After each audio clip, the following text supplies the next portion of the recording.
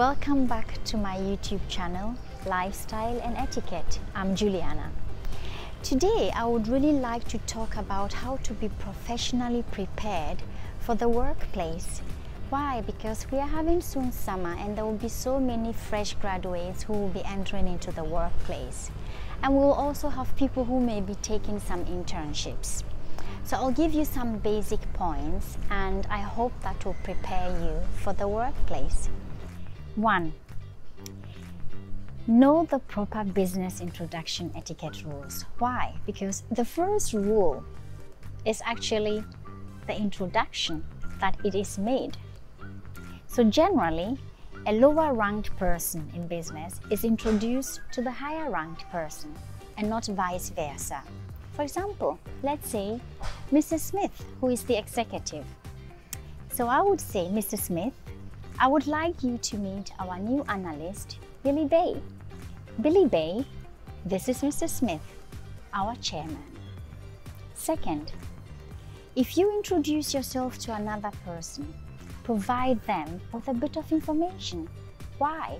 It is so important, apart from stating your first and last name, to associate you with something, and it helps always the people to remember you and associate you with whatever you stand for. 3. Stand when you've been introduced, unless you can't. Then demonstrate a gesture of standing. Elevate yourself a bit from the seat. 4. Always have business cards, or nowadays a scanned QR code on hand. You never know whom you'll be meeting.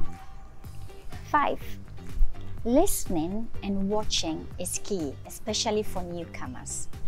You can learn a lot just by listening and observing, and you can avoid a lot of mistakes. 6. Keep business conversations short and to the point. 7. Be always on time. Punctuality shows respect, for you don't want to steal other people's time. 8. Remember, your boss always gets the last word, whether he's wrong or right. 9. Treat everyone with respect, regardless of their position in the organization. You never know who will be asked for a position you are applying for and whether you are the right fit for that position. 10. Be generous with work credit, especially if you work in a team. Make sure everyone on the team of a project is appropriately recognized. 11. Dress appropriately. And when I mean dress appropriately, it's not about brands. It's not about having the most expensive outfit. It's about just be well groomed.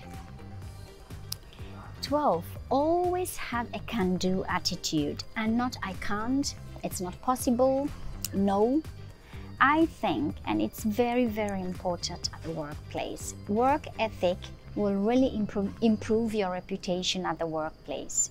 13. Stay flexible in order to adjust well to changes, because that shows you're a team player and willing to do what's best for the company. 14. Do your best effort to inform your boss about a good or bad information from an unwanted source, for example. You really don't want your boss to be surprised or go over his or her head. So doing this may sabotage your career. That's why making your boss look good will be appreciated and may lead to your future success. You never know. I hope you liked all these simple tips. I hope. And in case you are still with me, thank you so much for your time. And if you like, please like, share to anyone who may need that, subscribe, and stay tuned for more to come. Stay safe and thank you.